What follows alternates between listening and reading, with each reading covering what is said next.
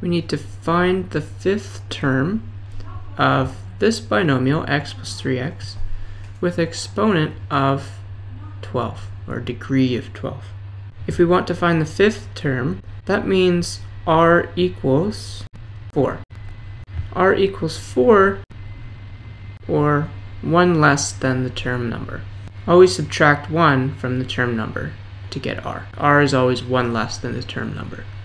N is our exponent. Our exponent is 12, so n equals 12.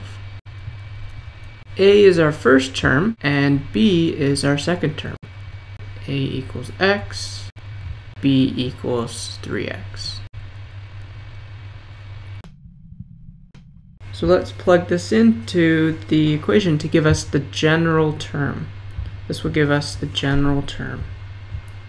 So the fifth term, t5, equals 12, 4, x to the power of n minus r, b, which is 3x, to the power of 4. The general term is written as just like not as simplified as we can get it. So the general term just keeps the x, the a and b separate. So it's actually just written like this. And you can see we could simplify this, but like this, that's how the general term is written. We can solve for this now. We can solve for this, simplify it. 12, 4. So we'll simplify everything in one step. 3 to the power of 4 is 81.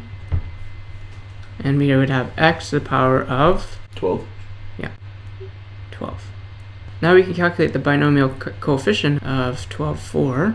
So we're going to do 12, 4 equals 12 factorial